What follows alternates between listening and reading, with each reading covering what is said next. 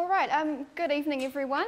Today I'm going to be presenting about a study that I've conducted as part of my PhD thesis in health psychology.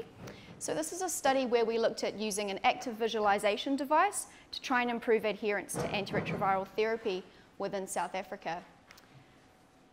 Before I move on to talk about the study that we conducted, I thought I'd give a bit of background about my PhD topic. So my thesis is looking at this idea of visualization and how we can use visualizations of medical disease and treatment to improve adherence. So the idea here is that we show patients what's going on inside their body, both in terms of how their illness might have occurred, but also how treatment might help to try and control that. So we do that through using a number of things such as 3D modeling or animations, images that can show patients these processes that are occurring inside. More recently, we've been interested in this concept called active visualization. So the distinction here is that instead of using these static kind of images or 3D models, we instead use animations or even live demonstrations. And the idea here is that these things can actually show more of a process of what's going on inside the body, instead of just a still snapshot of one point in time.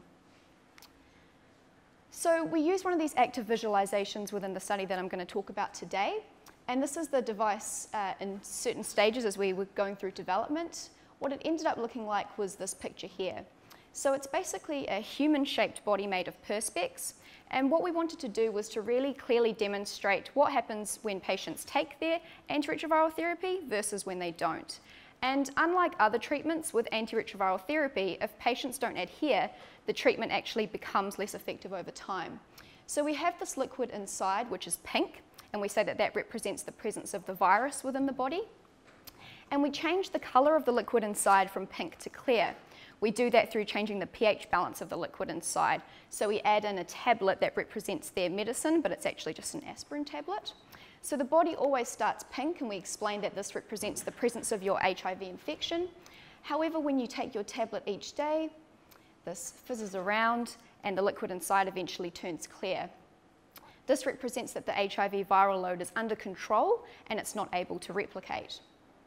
So that's what occurs on day one, but we wanted to explain the purpose of consistent adherence over time.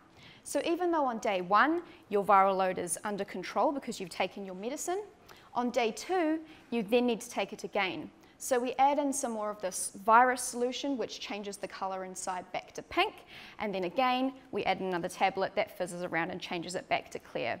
So helping patients to understand that the infection isn't reversible, but by taking their medicine each day, they can control the level of viral load inside their body.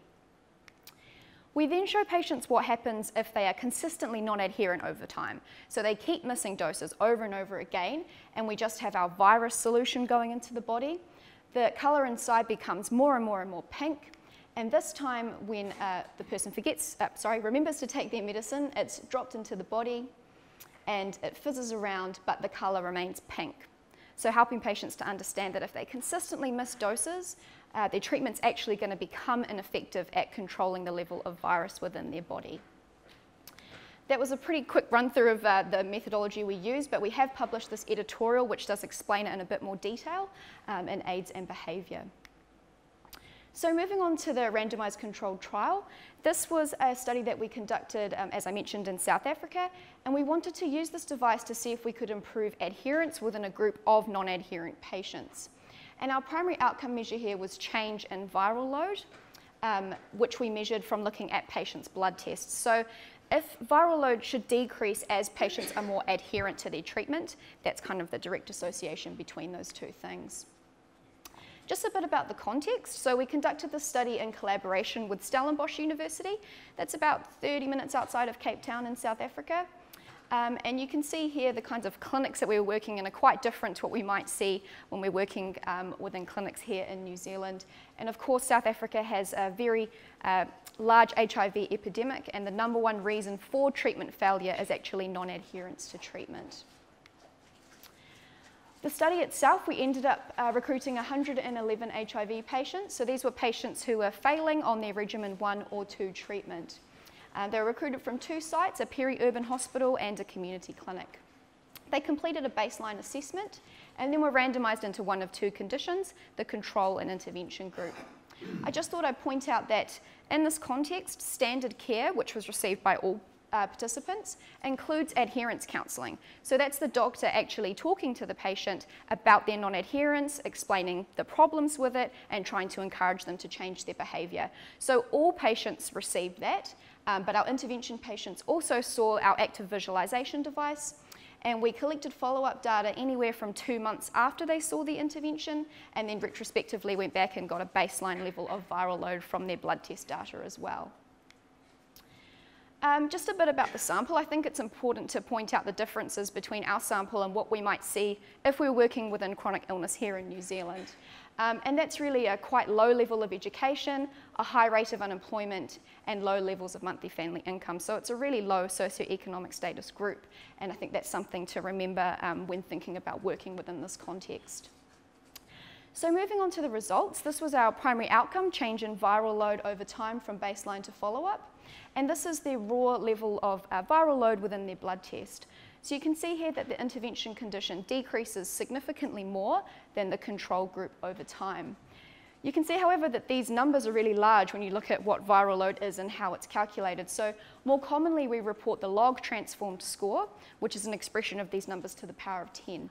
You can see here again that the intervention condition marginally significantly improved at 0.06 versus the control group, and that's actually a clinically significant reduction. So any change of 0.5 or more in log viral load is associated with a 30% decrease in the risk of clinical progression. And I think it's important again to remember that we'd expect everyone to get better because everyone had adherence counselling, but it's great that our brief intervention was able to improve it to a clinically significant amount, even above that. And just a bit of psychological data that we collect. We always ask our participants, what thoughts ran through your mind when you saw the device? Obviously, these things are quite abstract, so it's interesting to see the ideas that people take away. And we coded these thoughts and found that more than half of the sample actually had a thought relating to adherence, which was really good. They were taking away the message that we wanted them to. So thoughts such as, my adherence beforehand was poor, I now see how important the treatment is, so that was really encouraging to see. What can we conclude from this study? Well, our device was highly accepted, and it seems to highlight the importance of adherence to our group of participants. Our device was brief, portable, and it's very easy to use. And it resulted in a clinically significant change in viral load for this really high-need group of non-adherent patients within this context of South Africa. There are, of course, some limitations to what we found. The first would be the viral load data that we had available. This was quite messy. We just looked at the records that patients had from naturally coming in and having their routine blood test appointments. Of course, that meant there was a lot of missing data and a lot of variability in when they actually showed up for testing. But we figured that was better and less influential than asking them to come in and have another blood test, which could also be interfering with their behaviour change that we want to see. There may have been other contextual factors going on that affected patients' adherence to appointments and adherence to their medicine as well. And there may have been language barriers as our session was only conducted in Afrikaans and English. I think there are significant strengths of our study though, and one would be that ecological validity. So we went into this context and we delivered this session alongside the patients speaking to their doctor. So it could easily be incorporated into standard care as a sort of adjunct to this adherence counselling. Where do we go from here? Well, I think there's a lot of applications for this device. It could be used at treatment initiation, so helping patients to understand the need for treatment in the first place so they don't become non-adherent. It could be used with children. It's a nice, easy educational tool to understand this quite difficult and abstract process. With pregnant women, so they understand the need to be adherent to their treatment and they don't pass on infection to their unborn child. And obviously it could be used within remote communities, which is really important within South Africa.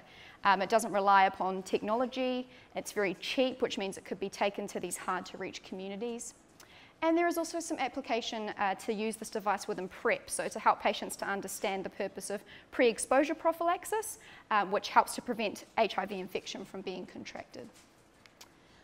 So that's all from me, just some acknowledgements to my supervisors, our collaborators at Stellenbosch University, and some other people who were instrumental in helping us create this device.